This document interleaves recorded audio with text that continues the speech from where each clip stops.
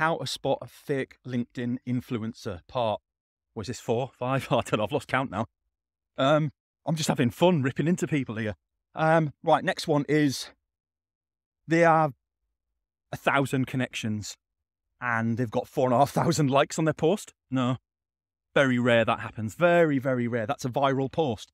If every post they've got is doing that, chances are, again, they're using some sort of engagement pod trick. You've got to have, I think it's something like 5,000 followers or something before engagement really starts to ramp up. And even then, they've got to be super targeted. And for those of you who have a fairly broad audience, like I do, can work with a number of industries. I am trying to niche down. Like I talk a lot about ADHD, business owners. I talk a lot about product people, consultants, coaches. Even those are quite broad, right? So if you've got a broad network, some of your posts are going to land, some of them are not. You're not going to hit those numbers. So yeah, I always cringe when I see somebody who's got like 500 followers with like 10,000 likes. Stop it.